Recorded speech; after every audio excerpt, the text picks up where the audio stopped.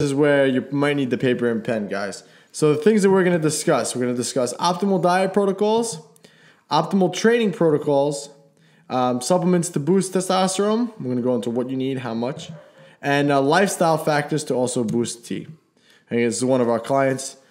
He competed, dieted down. So as you can see, he was looking very estrogenic in the first pictures. And on the after ones, he was looking very lean, very muscular. And his testosterone was definitely higher in the second one. All right, supplements to boost testosterone. We touched upon all these earlier. So vitamin C, 1,000 milligrams post-workout to be taken immediately post-workout. And I would recommend using branched-chain amino acids with that. You can head on over to NewYorkMuscleRadio.com, click on that products tab, and pick up BCAAs from us. You use those post-workout along with 100 milligrams of vitamin C, 1,000 milligrams of vitamin C, I'm sorry. Vitamin D3, you're going to take anywhere between 3,000 to 4,000 IUs daily. It doesn't matter when you take it as long as you take it every day. Vitamin E, you're going to take 300 IUs, again, post-workout. You're going to take the vitamin E and the vitamin C along with your BCAAs immediately post-workout. Zinc, 30 to 50 milligrams before bed with 3 to 6 milligrams of copper. Now, you'll probably see a zinc supplement, a ZMA, all these other crazy contraptions that you've seen with zinc. I wouldn't go crazy buying those. Just get regular zinc, look for 30 to 50 milligrams, and pick up a basic copper, 3 to 6 milligrams. Magnesium has been shown to increase testosterone, but from what I've noticed and everything that I've studied, zinc seems to be the better one of the two. So save money and just pick up the zinc with the copper.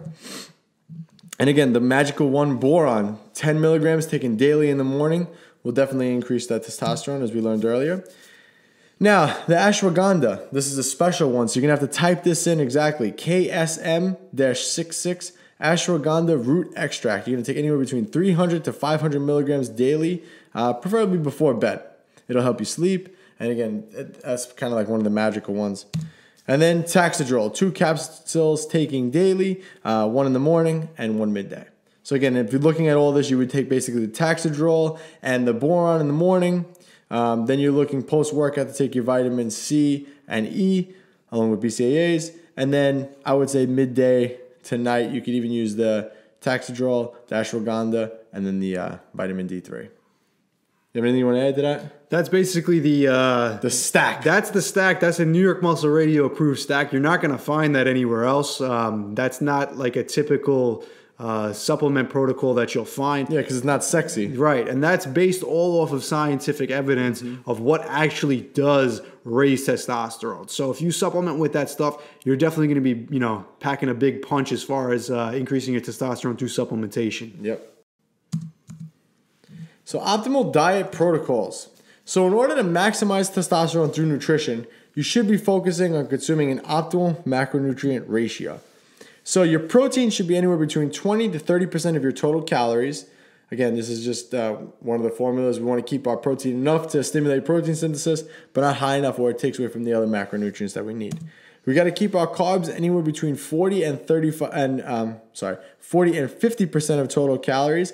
Low carbohydrate diets actually will increase cortisol and increase SHBG, which in turn will actually lower testosterone. So your body is always going to be stressed out when it's under low carbohydrate diet.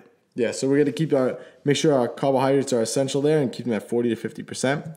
Then we got our fat, which is the primary one here. We're going to go 30 to 40% of the total calories.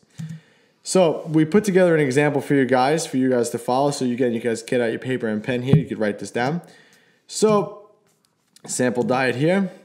There's Pete. Oh, there's Jiffy. Yeah, you see that Jif peanut butter probably contains partially hydrogenated vegetable oils, cottonseed oils, or anything like that. So yeah, that out of what he's eating right there, that's probably the worst thing in terms of testosterone. The bread might have soy in it. Yeah, the bread probably has a little bit of soy in there. Probably a small amount though. All right, so in order to create the best possible diet for you and your goals, we need to establish what your goals are in order to properly determine how many calories you need in a day. So in order to lose fat, you say we'll do your body weight times 11 if you have a slow metabolism, body weight times 12 if you have an average metabolism, body weight times 13 if you have a fast metabolism. To gain muscle, you're going to do body weight times 16 if you have a slow metabolism, body weight times 18 if you have an average metabolism, and body weight times 12 if you have a fast metabolism. So an example, a diet for a 200-pound male with an average metabolism looking to gain muscle, let's say that's how much you weigh right now, your calories would be 3,600. We just took 200, we times it by 18, which was the number there on the screen, and we got 3,600 calories.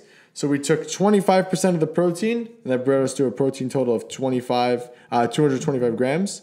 Carbohydrates, 405 grams a day. Again, it was 45% of 3,600 calories. And then the fats, 120 grams a day, or 30% of 3,600 calories a day. And this is how we figured it out. Very simple formula. And as you can see, there are the macros there.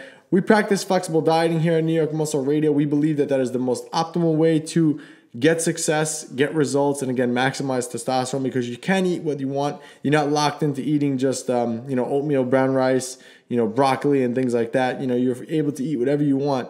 But again, if we're maximizing testosterone, you have to watch the labels for the soy. You got to make sure you stay out of that, because again, I was never one to eat soy in general, but after overlooking my diet and looking at everything that I was eating, everything had soy in it. So it was like I was consuming soy. Yep, and this will be optimal for anybody that's actually trying to gain muscle and maximize their testosterone. So that macronutrient ratio will do both. If you're dieting, it's going to be a little bit different, but maximizing your testosterone generally goes hand in hand with a caloric surplus or maintenance, okay? Yeah. So, you're going to have to balance out what your goals are. So generally, if you're trying to fix your testosterone or improve it, you're probably not going to benefit too much or as much while you're in a dieting phase. So it'll always work out a little better when you have extra calories to play with. Yeah, but again, if you're too overweight, you're not going to be in a more testosterone building environment. So you got to weigh the pros and cons. And I would say if you're over 15% body fat, you have to diet down. And if you're under 15%, then you're good to go with a bulk. So let's talk about dietary fat. We mentioned it before, but I want to reiterate this. So dietary fat is the amount of fat. The amount you consume is important, and it should be high. As you can see in the last example, 120 grams. However, there is a ceiling to the amount that should be consumed, and consuming the wrong types can actually lead to decreased testosterone. So a quick quiz here for you guys. Which one, before I go to the next step here, which one will actually lower testosterone levels? We mentioned it earlier. So I'll give you a second. So that is PUFA. Polyunsaturated fat will... PUFA was the one that actually decreases testosterone. But dietine-saturated fats and monounsaturated fat actually increase testosterone. So that's important. So out of the three that were listed earlier, the polyunsaturated fat, which is the bad ones, cottonseed oil, canola oil... soybean oil, thank you, that was the one I was looking for, versus saturated fat, which comes from meats, butter, cheese, almonds, monounsaturated fat like avocado, almonds, almond butter, peanut butter, things like that. You want to be consuming more of that stuff. Dietine polyunsaturated fat decrease testosterone. So what fats to focus on? Since I just said this, we'll reiterate this again. Since testosterone is our primary focus here, let's begin with what fats to eat. Again, olive oil, putting it all together. Olive oil, almonds, avocado, macadamia nut oil, peanut butter oil, red meat, butter, coconut oil, dark chocolate, eggs, cheese, and whole milk. So again, here, this is another one going back. How to inhibit aromatase enzyme and decreasing estrogen. So this is putting it all together for you guys. So we told you guys in the last slide here what fats to consume. So these should make up, so out of that last example where 120 grams a day was fat, majority of that fat should be coming from these sources.